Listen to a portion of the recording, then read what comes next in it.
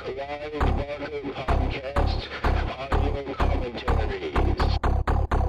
Thanks to your generous donations to our Kickstarter funding campaign, Clive Barker Podcast presents Fundraiser 6, Bill Seeker.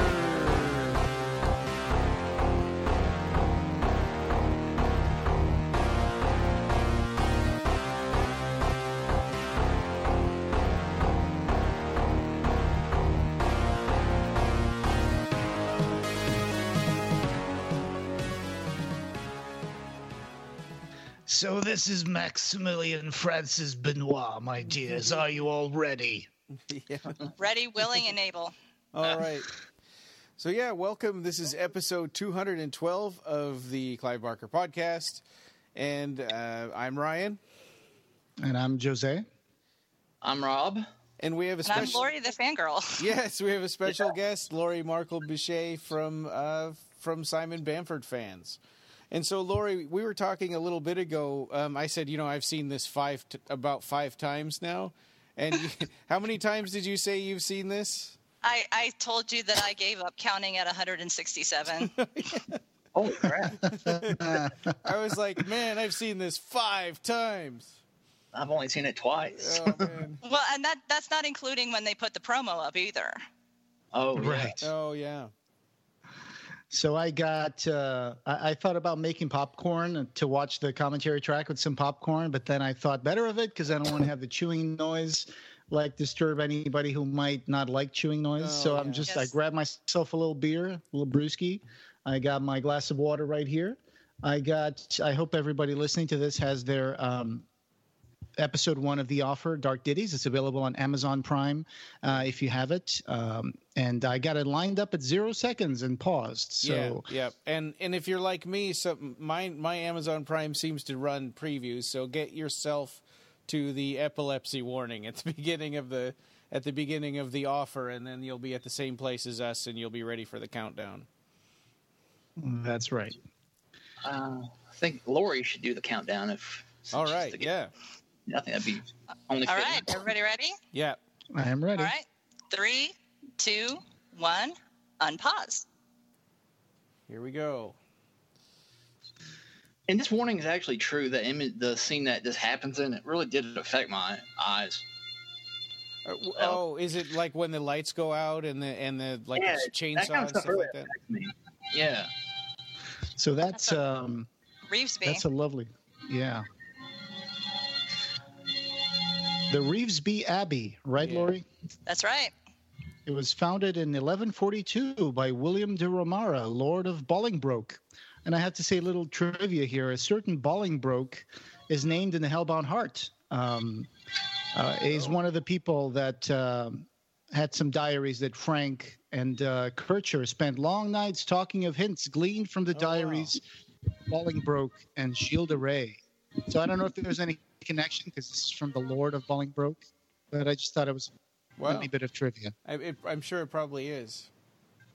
I just want to mention when the graphic came up for the title, when Simon told me that there were Hammer elements to this, that just brought me back, and I just love that. It's a great graphic, and they've been doing that Grindhouse intro in all the other Dark Ditties episodes. Of course, if you remember Frank the Monster from Hellraiser, he was played by Oliver Smith, who plays the Butler. And also Mr. Browning in Hellbound, who the Get Him Off Me guy. Get him off me! Yeah. He's got such a suave, smooth, gravelly voice, doesn't he? Yeah. And John Castle was originally cast as Barnabus. Yeah. Oh, okay. He played. What did he play in? I saw him in RoboCop 3. He played the bad cop. Oh, really? Yeah. I mean, he's done other stuff, but that's the only thing I can remember him from. I'm having trouble. I'll have to look him up. I can't think of who that is. I think I only saw RoboCop 3 one time when it came out. Yeah, it's not very good. As did we all. Yeah. Not missing much. Yeah. You told me your ninja Here's a could great kill reveal. Here's the great reveal of the cast. Yeah. So this is kind of like a Hellraiser reunion right here. Yeah, it was amazing when this came out. I thought this was going to be like a one-time thing. I had no idea this was going to be part of a larger story, which is even better. This is this long protracted joke of his of like acting like she's a stripper or something is really cringy.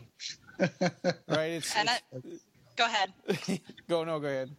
I was just going to point out for all the lady fans out there who are wondering about those the footwear of that Barbie's wearing. They're not boots. They're actually shoes. I asked her.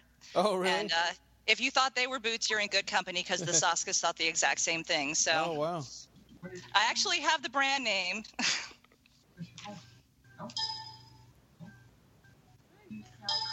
So 7 strangers are invited to hear an inheritance at a remote location in the UK. All have no idea who and why their benefactor has invited them. However, when they arrive at the house, the fun and excitement of potentially winning £10 million soon turns to horror as each of the guests is disposed of in a gory and horrific fashion. Yeah. So really, what is the offer and who is the host, right? So that's the whole point of this. I've got a little trivia here, too. Gary let me know that Bishop was originally called Roger and Rose was originally called Julia. Oh, nice. I wonder if there was a link to Julia Cotton from Hellraiser. Yeah.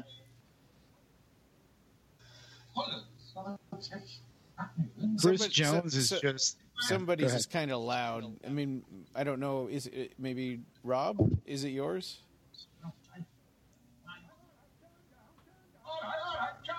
All right, calm down. Down. Is that better? Yeah. So that is Darnell. Let me see if Spence. I get the notes right. Spence. That's right. Plays Daniel Price. Mm-hmm. And Bruce Jones plays Bishop. And he just completely chews the scenery throughout the entire episode. Yeah. Yes. Bishop is the only person I would have a beer with. I don't drink beer, and don't hate me for that, but I would. I'll drink another one for you. Okay, deal. I love that bloody yank. I'm Canadian, honey. I know. Yeah. And I'm going to murder this, but Simon told me what the hors d'oeuvres were that they were eating. I don't speak French, so I'm going to murder this pronunciation, and Simon is eventually going to tell me that my French is by way of Romania, but vol au vent. Okay. So. Oh.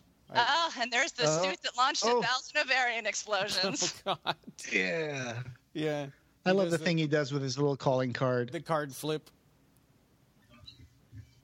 He didn't do that for me in Chicago, unfortunately. He just handed it to me. Yeah. So I flipped it back at him. Did you say do it again? Do it right.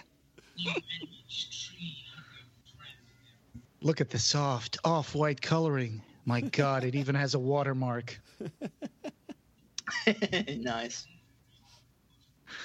That's American Psycho. Yeah.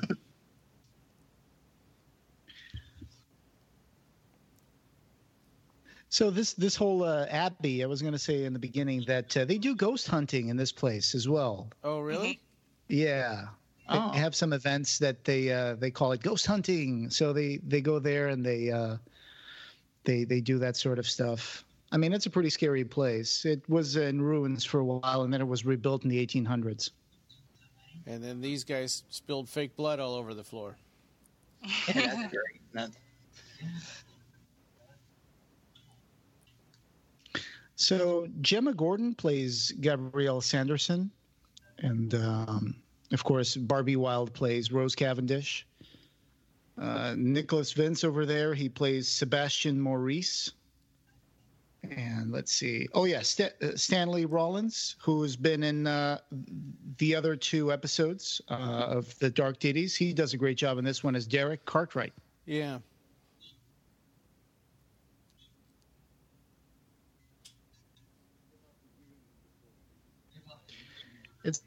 It's funny that this was the first narrative film by Cult Screenings UK after their successful documentary of Leviathan, the story of Hellraiser and Hellbound Hellraiser 2. And you guys got to watch. I don't know if you watched this before, but the "You're So Cool, Brewster" documentary, the story of Fright Night. Oh yes. Simon Bamford. He plays the vampire hunter, right? What was the name of the character, Laurie? Peter Vincent, the great vampire killer. Yes. And Nicholas Vince also plays a vampire in a fake trailer in that documentary as well. Count Vlad. So at this point in the movie, I wonder what would really happen to the people who decided to not do it. You know, if they say, "Okay, yeah, I'll go get in the car and go to the hotel." Would they really let them go, or would they murder them? That'd probably murder them. Yeah. Yeah. That's up for the audience to decide. Yeah. Just like at the end. And of course, this is going to be full of spoilers. So if anybody's listening to this and you've never seen it before, I recommend that you stop this, go watch it, and then watch it with the commentary track. Yeah, and if you have Amazon Prime, it's free, so you can watch it as many times as you want. Right. Ken Cranham, Dr. Chenard. Yeah. I recommend amputation. So, Laurie, you've cosplayed as the nurse that's behind in that shot right there, right? I cosplayed as the nurse, played by Siobhan Kilmartin. And actually, here's another little bit of trivia. Emmy was actually asked to be the nurse at first. Oh, wow. Imogen. Yeah, Borman. Mm-hmm. Oh. Imogen Borman, Tiffany in Hellraiser 2. Yeah. Mm-hmm. That would have been something. Her right next to Ken Cranham, that would have been amazing. I know, right? I'm happy with it, though. Sure. So she is Annie, or Anne Wiltshire, isn't she? Yes. Yeah. Yes. Ah, the nurse, right, because Yeah. there's a scene in the second episode where there was a phone call and we find out that was her. Yeah. And she was saying, "I'm on the phone, Max," or something like that. Right.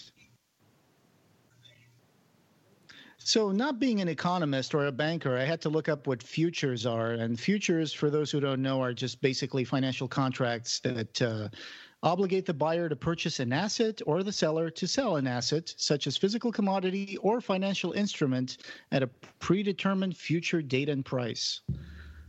So that's why I'm poor, because I don't do futures. Yeah. So the other thing I noticed here every time I've watched this is that he says one of you will lose a life, and they all glossed over it. Not one person said, "Wait a minute, lose a life." Yeah, I guess they think it's like a game life. Or like, oh, okay, so probably we'll lose a point or something. Yeah, right. Or we'll be like knocked out of the competition.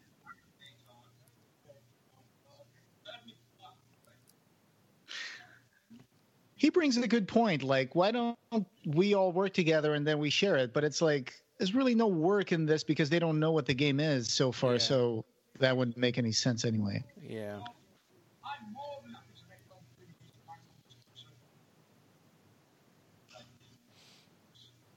Bloody hell, he speaks. Yeah. He speaks a lot in the third episode. He turns out to be one of the worst characters in this whole episode. Yeah, it's always the quiet ones. Yeah. Yeah.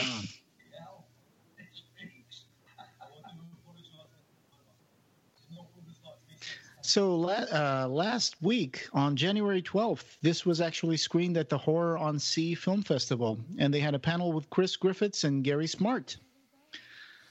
I think this movie did win some awards as it was screened in various movie festivals. Cool. Yeah, and this is a lot older than, or a little older than its Amazon Prime appearance, because this was crowdfunded and then screened in festivals and did Laurie, you probably were in the crowdfunding for the offer, right? Actually, I was not. Oh, okay. I was wondering if they gave out DVDs or Blu-rays of this. I can't remember. And without any sort of, I'm not trying to damn the first episode with faint praise, but they do get I feel like every episode of the Dark Ditties that's come out has become better technically and story-wise, and it's just amazing to see how they've been evolving in making each episode of the Dark Ditties. Yeah. Well, it's also a smaller cast. This is the biggest cast out of all of them, all these people in the room at one time. Right. So they could be a little more intimate, I think. Mm-hmm. Of course, I guess that problem takes care of itself over the course of this episode. Since they Here come the rules. Killed. Yeah.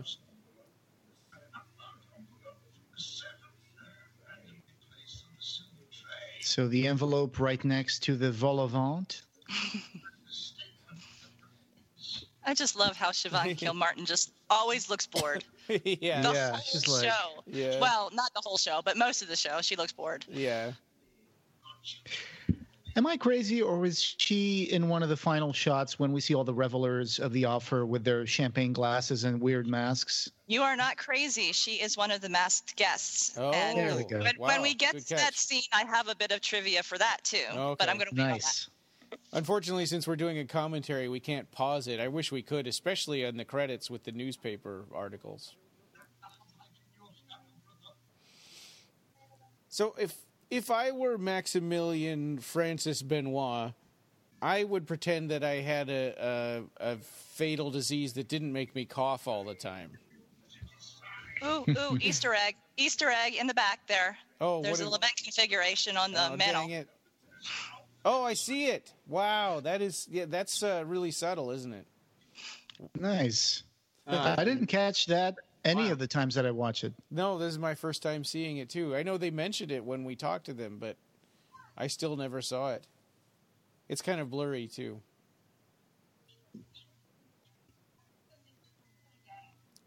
If you look really closely at some of the pictures, not only in this episode, but also in Mrs. Wiltshire, it's photoshopped of the cast, the different people in the pictures. The picture behind Benoit is him and the bastard. Is that Denny? Mm-hmm. Yeah. Who plays like his nephew or something? Son. Oh, son. Yeah, bastard. Yeah. And I love that they, Mr. Benoit's family crest is not only shown in the screen, but it's also in the back of each card. Well, I had a question about that, and because when I first seen the promo, because I study symbology and everything like that, and two of the symbols I knew what they meant, and the two at the bottom I don't have any clue what they mean, and so I had Simon ask, and I was just told that he's a crazy bugger. So.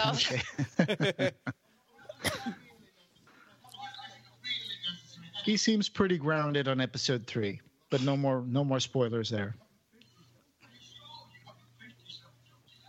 So this is where it starts getting messy, and at the time I was like, I wish that we could see a little bit of that it wasn't just completely dark, that we could see a little bit of like shapes or whatever just swirling around. It made it more interesting, But they do soften up on that a little bit in later murders. It's just this first one with Rose, they don't.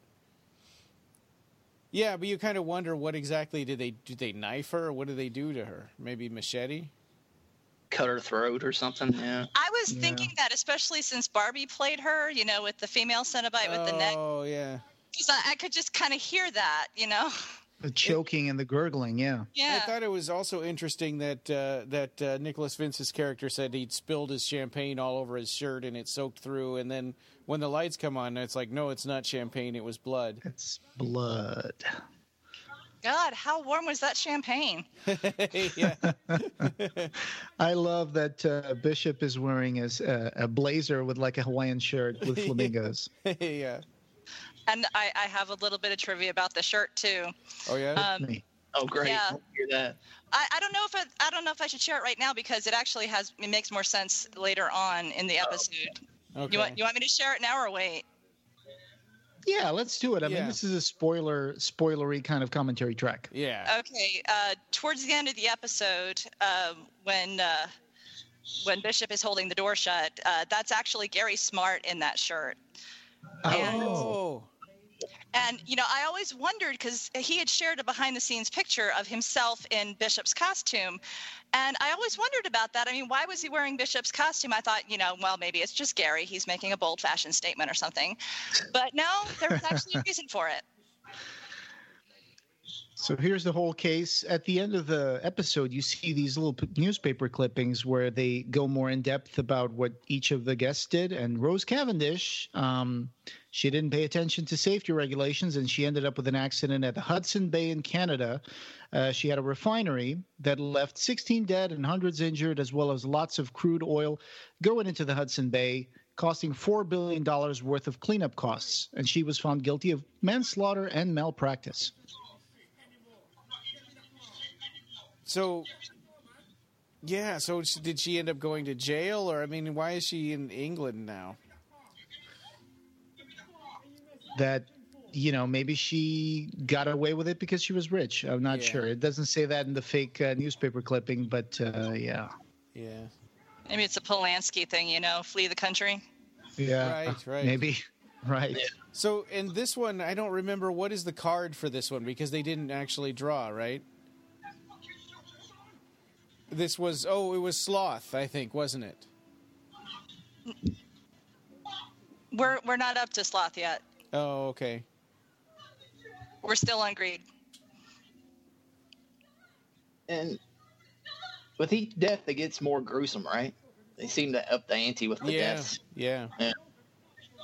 And the thing about this is when we talked to Gary and all the other people from Dark Ditties, I remember you asked something about it, Ryan. You said, so was there a right answer for any of these things? And they basically said, no. Yeah. Yeah, they would always get someone killed. It's totally unfair to say, no, he's not greed, he's lust for money. It's like, what? That's the same thing. Because I think that the point is that this is done for entertainment. So we'll find more about that at the end. But it's like this is the entertainment part is actually the guests scrambling and fighting and turning on each other. That's the show. Yeah. This part right here reminds me of Silence of the Lambs. Oh, yeah. Right, yeah, with the night vision. The butterflies. Uh-huh. So is this from the Beast's point of view? Is he wearing night vision goggles or something? Yes, and actually the Beast has two masks. He has one with goggles and one with a visor. So this is probably the one with the goggles. Wow. The Beast played by Ray Skeemer, right? Skeemer.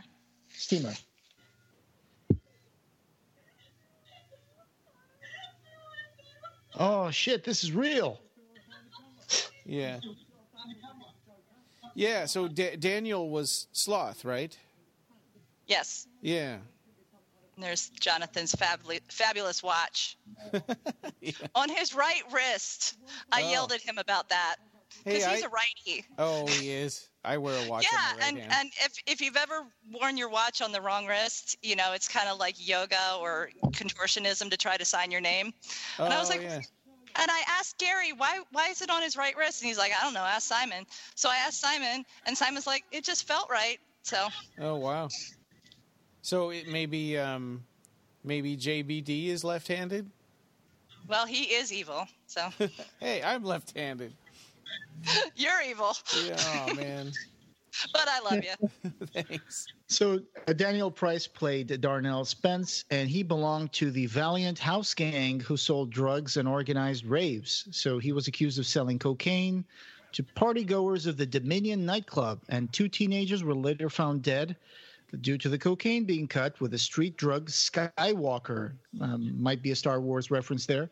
A legal high. Skywalker, unfortunately, was also used in rat poison. Oh. So... Did you get that out of the newspaper article? Yes. Oh, yeah. Okay. I did lots of pausing and... I know, right? Yeah. That's so gross right there. Oh my God. But with all those articles, I really have to give them props. They went in and, a lot of movies when you see a newspaper article or something, you'll actually pause it and read it, and it has something to do with cows or, Special Olympics or just something that has nothing to do with what you're reading. Yeah. But they actually went in and wrote every one of those articles, and, just props to them. That's cool. Who did that? In Hellbound. I think Neil did. Although the one isn't it considered racist to call black people thugs? Yeah. Yeah. Well, it said thug right in the headline of the article. Right. It's just meant to be like those tabloid articles. So owned by Rupert Murdoch. Yeah. I have to say though that I missed a joke that I wanted to bring up, which is when Oliver Smith, the butler, tells people, "Would you like to leave or remain?" And this was done around the time when the Brexit referendum happened. Oh, I see. So I wonder if that was a reference to Brexit, because it was the leave and remain side. Yeah. So right. That's kind of backwards, though. If they would have left, they might not have died. Right. That's very true. Envy. Yeah. So we're coming up on the most gruesome death so far.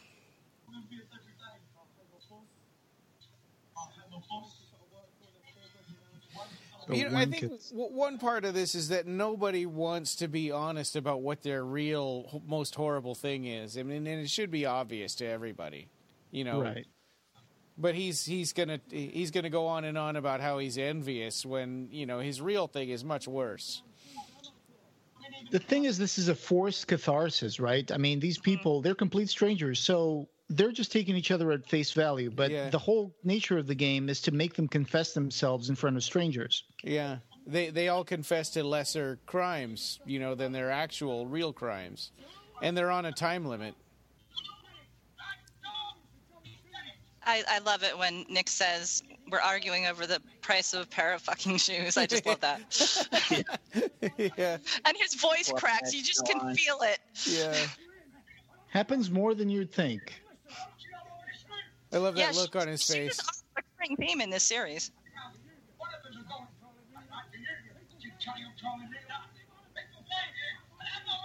And so by that look on Nicholas Vince's face, he knows that it's him, but he won't say.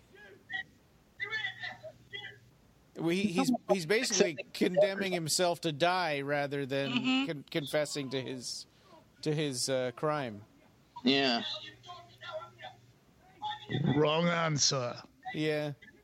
It's funny because the background is usually kept with a depth of field focus, so you don't really see what's in each painting. But now that Laurie told us the Easter eggs, I wish I could see those paintings more clearly.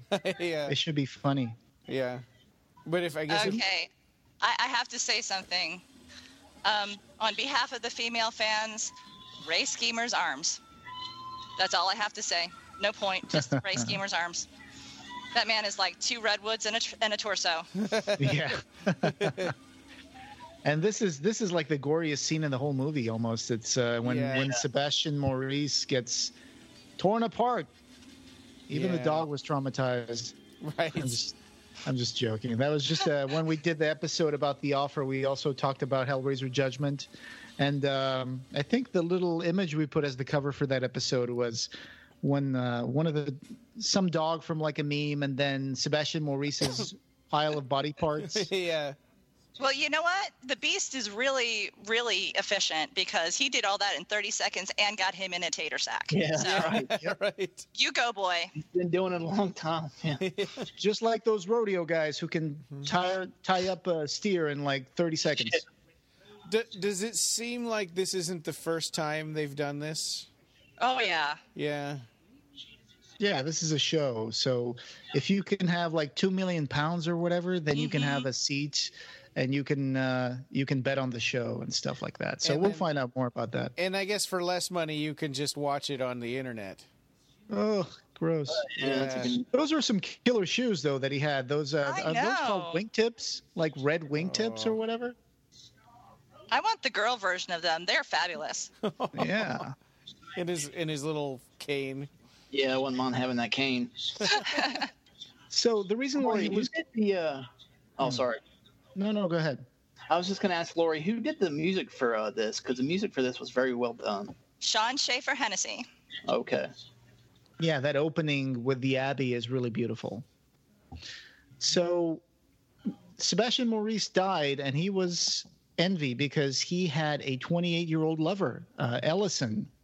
They were in a relationship, and I believe that Ellison was his understudy for Tootsie. And then after Sebastian Maurice took a fall in his dressing room, his understudy boyfriend lover ended up taking over, and he became a smash hit. And I forgot why, but then it said that his boyfriend committed suicide shortly after. So it makes us believe that Sebastian Maurice had something to do with that. Yeah, maybe he killed him and made it look like a suicide.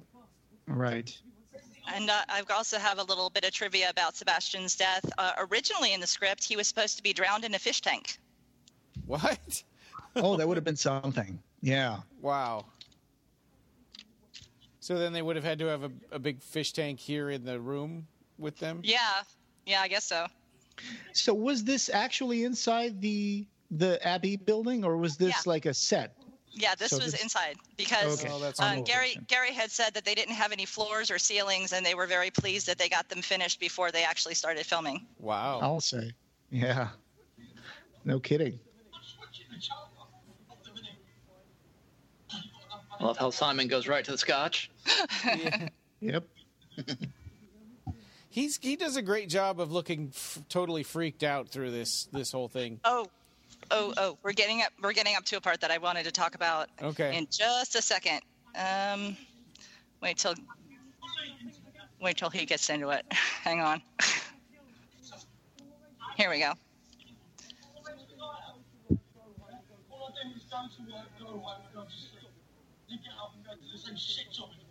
That sounds familiar. Okay, right there. Right there. As soon as he says, "My only sin is not topping myself off sooner," that look on Simon's face, on JBD's face, the first time you watch this episode, you probably don't catch it. Because you probably just think he's just shocked because he was kind of casually mentioning suicide. Yeah. And then later on in the episode, you realize that actually affected JBD in a way too. Right. And I count that, now Gary probably says I'm full of crap, but I count that as humanity and reality smacking JBD right between the eyes, because suicide actually did touch him in his life. Because of his brother. Yeah, and if you notice, when I start watching at this point, you kind of see JBD moving from being completely out for himself to kind of doing more things for the group. And I said, Gary says I'm wrong, but that's how I take it. No, I think your interpretation is absolutely smack on, because it makes total sense. And his look on his face, the expression changing is so real, right? It's so genuine. Yeah. Ultimately, I think that it's up for every audience member to interpret the movie in his own way. All those interpretations are valid, despite of what the author intended or not. You know, one thing I was thinking, if people could figure this out, but they could beat a person could beat this game just by naming themselves every single time, because then it would always be the wrong answer. And then they would then they would carve up the person who was the right answer. That's true. Yeah. Of course, there's no way for them to know that, but here we go. This is a hard death too. It doesn't show much, but yeah, just the machete through the head. I don't know. Oh my God! Smack. Yeah, I mean, this reminds me. You remember 8mm, the movie with Nicolas Cage? Yes, I do. You remember the guy who was called Machine? He was like the guy who did the snuff movie. The same kind of mask. Yeah. He had a knife and. And he just drags him. So that shot of the blood on the floor looks a lot like the blood on the floor in Hellraiser. Good point.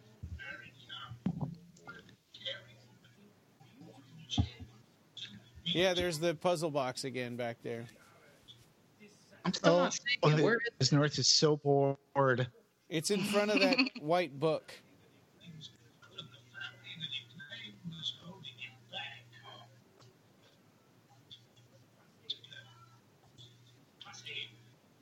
Yeah, now the last three people, like you said, JBD is going to work a lot more to get the right answers and help the group. I think that one of the things that I thought was a little out of character for what we're going to find out about the character is Gabbie. Yeah. Gabbie didn't seem like she fit the story that is thrust upon her at the end. Yeah, I feel like she should have been a little more, I don't know, her personality should be a little more like... Snarky? Snarky, yes, thank you. Well, you've never been a teenage girl. Teenage girls, I can tell you right now, they're always good to the people on the outside. It's the people on the inside that they bully. Okay. So that to me is completely believable because I was on the receiving end of the bullying. Of course, Right. if So she if plays she, the nice girl, but she's really not. but if she did that and somebody committed suicide, I don't. You would think that would turn her life around too. Not necessarily. Yeah, you would like to. Jails are full of people that did not turn their life around Yeah, with their bad choices. it would just. I would just feel horrible.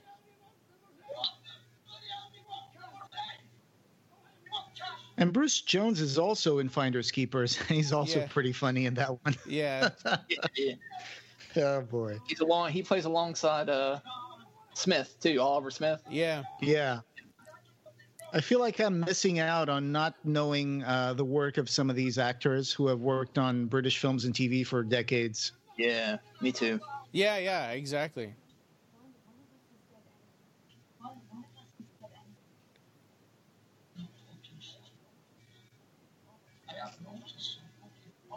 It's funny how on the Amazon Prime description it talks about how British this is. It's like a very British, something or other of their description of the Dark Ditties. Yeah, there's a lot of. So I'm watching this with subtitles on Amazon Prime, and actually some of the subtitles just say inaudible because they don't know what they're saying. Yeah. You should have seen the subtitles on the promo. Oh God. Yeah. When it was on YouTube, the subtitles on the promo just kind of just shrugged and gave up whenever Bishop was talking. Yeah. And actually, I have to admit that I don't quite understand all of his confession. Did he? Yeah. How did he kill? And Finders Keepers was hard to understand too because there's a lot of thick accents. Yeah. Yeah. How did he kill his brother and his wife? He cut the brake line in the car. Oh, okay. Okay, thank you. Yeah, that's what I was missing. Mike Bishop of Bishop's Motors, his wife and brother were killed in a car accident outside of Manchester because they were having an affair together. Yeah.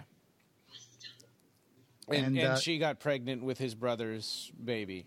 Mm-hmm. And Derek Cartwright, his wife Amy was killed in a hit and run on Hurst Road, a known prostitute area, as she picked up takeaway for her family. He had 2 kids with her, a 3 and a 7-year-old, and Derek worked for the council housing department. His wife got pregnant when they were dating, and then they got married, and they had their first baby. And then you see the picture of his wife, and, she's like, they make her out to look like this obese lady, and, and it's hinted at that Derek Cartwright was a guy who was always like going out to pick up prostitutes, and then around that area on Hurst Road, and he saw his wife and he ran her over and left her for dead. Oh, really? Yeah. Wow. Yeah, that's. I feel like pretty horrible. Yeah, they could have put more of this information in the movie in a more visual or dialogue kind of way instead of relying on the final clippings and the end credits. Because those clippings are really hard to read. You have to really make an effort to pause it and read it and use a magnifying glass and all that. Like Simpsons jokes. Right. JBD just did the 5 blokes hung like horses line, and again, going back to his little character arc there, immediately after he says no offense. So he kind of sort of apologized. So I mean, like I said, you're seeing a little progression of towards becoming a real boy. Yeah. What I think is hilarious throughout the entire film is that even though he doesn't have his phone anymore, he still has the Bluetooth earpiece in his ear the whole time. Yeah. I bet it's as dead as our Canadian friend. Yeah. I'm a Jaffa. So Jaffa apparently is also a term used in cricket. Someone who makes a professional who makes a mistake or something. They call him a Jaffer. Yeah. And here, as Jonathan is getting ready to leave the room, Neil is actually standing in for the Beast. Oh, really? Mm-hmm.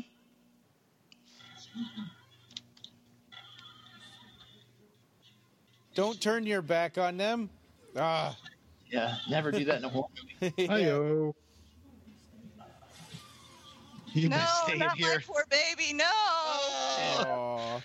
Lori's, that's the word. I thought about you when he got killed, Lori. I was like, I bet you I'm cried. putting my fingers in my ears and saying la la la and imagining him eating hors d'oeuvres. Yeah. The character there with Oliver Smith is a friend of the podcast, Danny Stewart. He's playing the Gimp. Yeah. Yeah. Oh, and the masked people there, Gary told me that they don't actually exist. They're actually ghosts. What? Oh, what? I'm not sure how that works in, but that's what he told me. I thought that That's cool. they were bidders on the That's internet. what I thought Yeah. too. Are they like ghosts? From, Oh, like, but one of them seems to have like gashes on his face, and no, that's a mask. Never mind. So ghosts. Oh. So I'm sure there'll be an episode at some point where we learn about what happened to that bastard Benoit to become the little monster that we see here. Yeah. Uh-huh. You will. And hopefully we'll find out if Gabbie survived. He wears the chains he forged in life. Isn't Yeah. that from Charles Dickens' Christmas Yes. Carol? Yeah. Yeah. Yes, describing Marley. Marley, Scrooge's partner.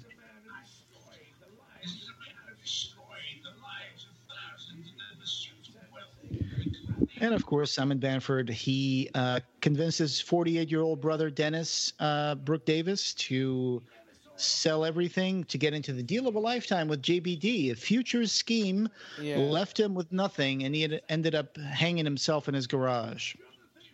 So he tricked his own brother out of his life savings. Pretty horrible. And then in the actual... Gary. Oh, there he is.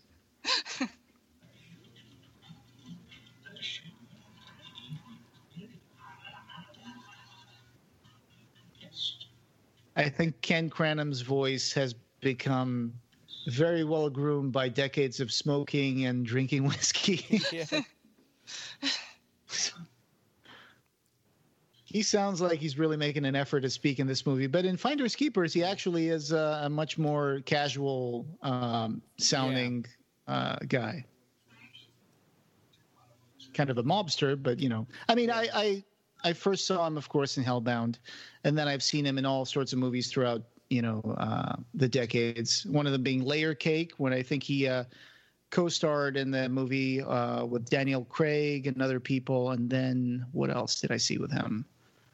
Yeah, there's a few other movies. I think. Which one? Rome, the TV series Rome, that HBO. Oh yes, he played like a senator or something, right? Yeah.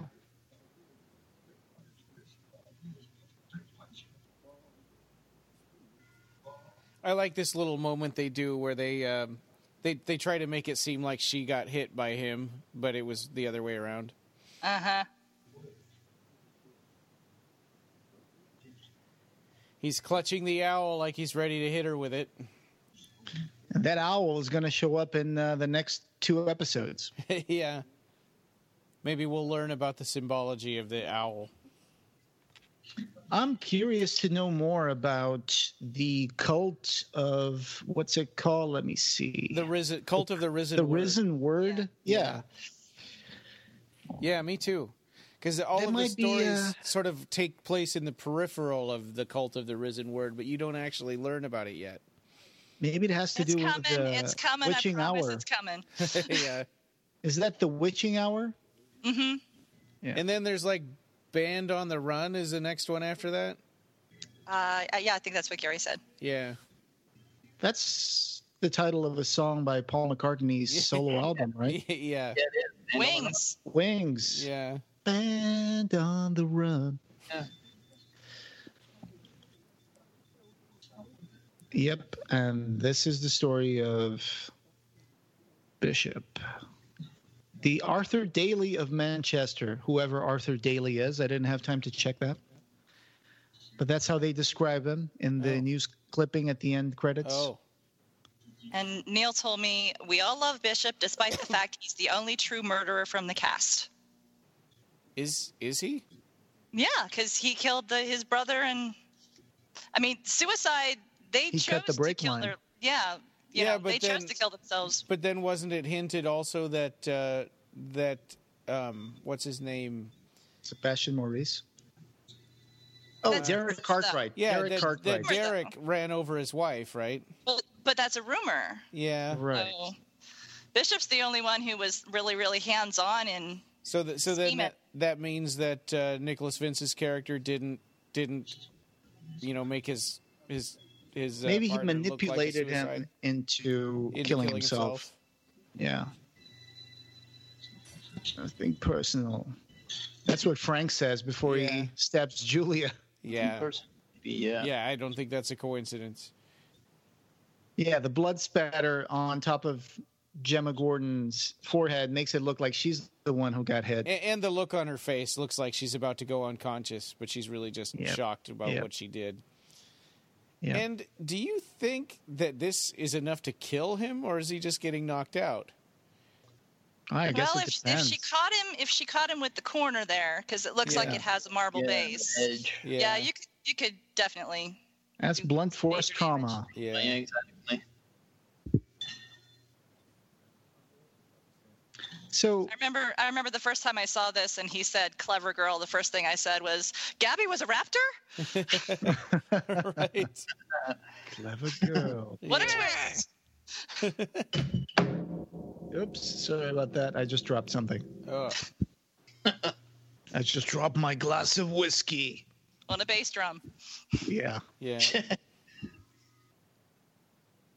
And then the nurse just, lights up a cigarette, and it's like, oh, this is all a charade. I think this is a really good moment where you see, like, oh, wait, he's not dying. He's just. And even her expression. Yeah, her expression changes completely. She's not bored anymore. She's looking straight at the camera. Yeah. She's actually his secretary. Okay. No spoilers for episode 3. Never mind. It's okay. That's on IMDb. You can say that. Oh, you read through the IMDb of it? I looked at the cast list, and that's as far as I got. Well, by the time we get to the next one, you'll have seen it. So Yeah, 5 more days. I wish Ken was my grandfather. That'd be awesome. What'd you say? I wish Ken Cranham was my grandfather. Yeah. It just seems like he's such a cool guy to, just sit down and hear some stories and talk about something and have a drink. He'd be a great guy to have, like somebody to tell stories. He has a lot.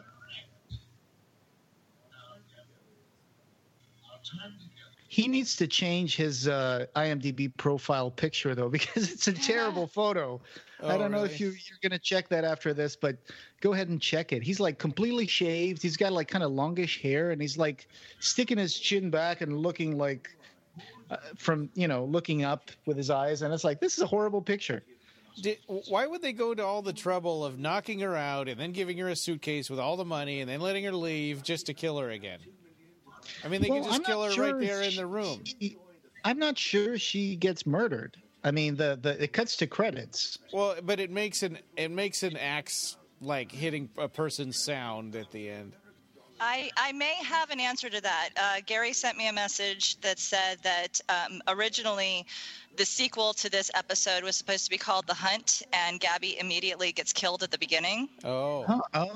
There it is at the corner, The Hunt. So are they going to make that sequel? I don't know. I don't think so. Bummer. Because they're going in the direction of following the story of this cult instead of just a direct sequel to this thing. But talking about those graphics, I said this before, and you mentioned it on the interview. I would love to see the Beast interview, and I'm sure that he is a collector of something really, really cute. You know, kind of like Umbridge with the cat plates behind her in Hogwarts. and Jose actually had the best idea: Precious Moments figurines. You just know it's happening. Yep. Internet troll linked to teenage suicide. So she had pride. Pride, yeah. Of course, they could have made a case for any one of the other ones. It's like, oh, no, it's not pride. It was jealousy. Yeah. They were kind of a makeup of all of them. And I think that's why it was so fluid. Yeah. You know, that's why Gary said no matter what they guessed, you know, they all had each one of those sins. So, you know. Someone needs to crowdfund to give the Beast his own clean shirt. I know, right? That poor blood-soaked wife beater. Yeah. And squelch. Yeah. Wet slicing. That's what my subtitles say at the end. Wet slicing. Oh. And of course, a lot of work in all these little clippings here. Oh, dang it. My Amazon Prime cut. Yeah, mine did too. I hate when they do that. Anguish over lover's death. I'm still here, guys. I hid that next episode autoplay, so I'm looking at it. Guilty, Rose Cavendish. I tried. I wasn't fast enough. Yeah. So it's just basically like all the clippings depicting every single bad thing that these guys did. Yeah. Derek Cartwright. Stanley Rawlings, a very promising actor. He's been doing a great job in all the Dark Ditties so far. Yeah, it seems like it gets better every time. Although really good in maybe Mrs. Wiltshire he was really awesome in that one. And this end credits music is called Stone Down by Immacular. No, Netherhall.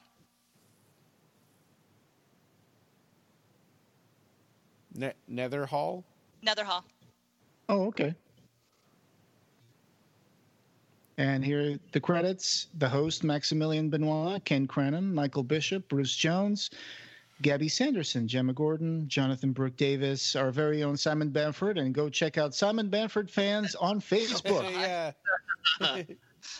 Sebastian Maurice, played by Nicholas Finch, Rose Cavendish, Barbie Wilde, Darnell Spence plays Daniel Price. And you have all the masked guests. Siobhan Kilmartin, masked guest number 6, directed by Christopher Griffiths, screenplay by Neil Morris and Gary Smart. So great job, guys. This was really, really good. So, Lori, are there any other tidbits that you didn't get to share through the commentary that you'd like to share? Well, the original script was called The Inheritance, and it came to Gary when he went to Fright Fest and thought, hey, we could do this. Let's see. Daniel Price was written to be white. Oh. But they were so impressed with his audition that it just went to him. Because he's fantastic in that role. And of course, they wanted to play to stereotypes and expectations of people with reality TV, and then just really twist the ending. Mm-hmm. Yeah. Let's see. I have here that the blood for this show was supplied by Robert Smith, Special Effects Makeup Limited. No connection to The Cure. We had Mr. Jones's wig supplied by Andrew Whitehoke. So it seems like Bruce Jones is wearing a wig in this one. Oh. And he also wears a wig in other Dark Ditties episodes. And Gary told me that the wigs were made, that stylist actually worked on some of the Harry Potter movies and some other big movies as well. Oh, cool. And Stone Down is by Netherhall. I think the album is called, I think I was mentioning the name of the album. Yep. And Cult Screenings UK. And it says at the end, Mrs. Wiltshire, a Dark Ditty story coming soon. Little did I know that I was going to drop tears over that one. That was pretty impressive. Yeah. I'm looking forward to getting to that. And we talked a couple of episodes ago about Finders Keepers, so that was cool. Yeah, just really quick, like spoiler-free kind of stuff. And going back to talking about Simon Bamford, actually, we owe a lot to him. He was our very first interview on our podcast. That's right. Yeah, we were super nervous, and I actually asked him some really dumb questions that I had to edit out. And he told us some really interesting tidbits about shooting Hellraiser, like the ducks in the pond outside of Cricklewood. They were making noise, and then the next day the ducks were all gone, and we had duck pancakes. Well, Jeff Portis actually told me an interesting story. I asked him, because there's a picture that Simon has shared of being dressed up as Butterball and kind of like spread eagle in the chair. And I said, was there anything under that costume? He goes, oh, God, I wasn't going to check. 2 production assistants and a bunch of ducks went missing up there, and I wasn't going to look.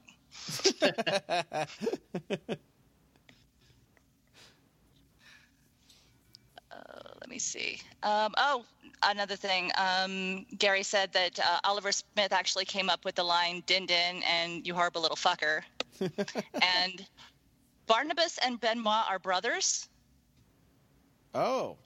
Okay. Wow. Hang on. I'm backing up here because, like I said, he gave me bullet points to last for 3 years here. Yeah. Barnabus and the Butler at one point were 2 separate people. And Barnabas, Benoit's lawyer, was to appear on a separate video link. Here's one. One ending had Julia/Rose faking her death and coming back at the end to take off a latex mask to reveal herself to be Benoit. That's probably what he was referring to in one interview when Neil said, no, we're not having the Scooby-Doo thing. And another had them all being connected as Benoit's illegitimate children, so he wanted them all dead so they couldn't get his money, and his last line is to leave all his money to a cat's home. Oh, when it was called The Inheritance? That makes sense. Yeah. Oh, man. Yeah, and then they were picked off of the voter roll or something like that. It was the pretense for why they were there. Yeah, which is obviously not true. And he said the original script had guests in booths watching through 2-way mirrors in the actual mansion. Oh, so maybe that's what he's referring to, the seat at the table. Oh, okay. I think that's all the ones that he said that are not spoilery. Okay, yeah. So that's really interesting because this idea of this overarching story and the cult of the risen word, they developed later and sort of retroactively made the offer a part of all that. And I think it's really cool you got that poster right there next to you on the couch, and you have a T-shirt saying "How wonderfully stereotypical," which is a line from what we just saw. Yeah, that's great. Oh, I have a whole Simon wardrobe. You know this. Yeah, I know that. That's cool. Yep. So, what characters have you cosplayed so far from the Dark Ditties? With the nurse, Mm-hmm. I played one of the masked partygoers. Oh wow!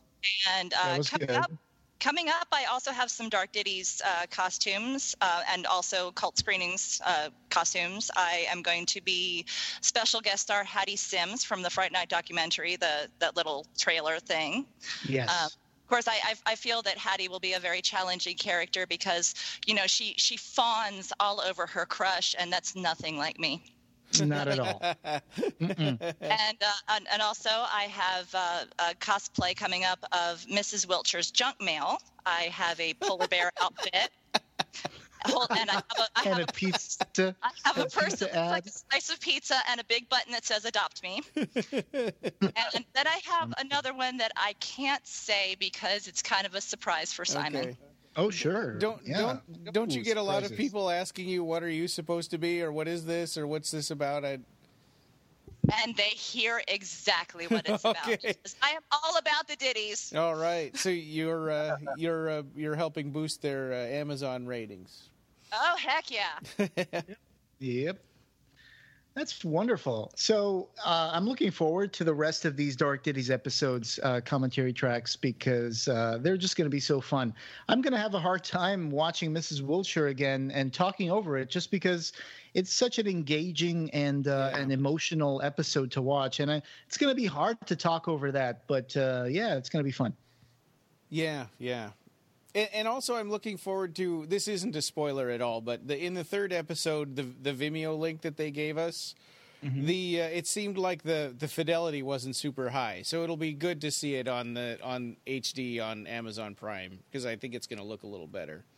Yeah, and we'll have subtitles because there's a lot of thick accents in the third episode. It's kind of hard to understand what they're talking about sometimes, but. Man, I really love that third episode. You're going to have a fun time with that one, Lori. Oh, I have no doubt. It is really good. And I kind of got a preview of what Simon's voice is going to be like for the fourth one. So brace yourselves. Wow. You got it. The fourth one. It. And, of course, this first episode, I have to mention, it was in the memory of Don Calfa, who was very good friends with Gary Smart. Oh. And I remember when Don Calfa passed away in 2016, Gary Smart was pretty demolished about that. He was devastated, and this was dedicated to the memory of Don Calfa. He plays the mortician in Return of the Living Dead. Oh, okay. Yeah, the guy who... with the pants. Right. Yeah, that's right. Oh, that's too bad. Yeah. So, pretty amazing episode. Thanks, guys, for joining us and doing this commentary track. And it was great to talk to you again, Lori. It's always a fun time when you're around. I love you guys. Yeah, I love you too. It's great to have you. Thank you very much. All right. And this podcast, having no beginning, will have no end. You can find the show notes for this episode and join the discussion over at www.clivebarkercast.com, where we have news, features, reviews, and links to all the ways you can connect with us. You can subscribe on Apple Podcasts and every other place you can find podcasts. Clive Barker Podcast, or BarkerCast, is an independent editorial podcast and news blog that is not affiliated with or under contract by Clive Barker or Seraphim Inc. This is a labor of love by the fans for the fans. Thanks for listening.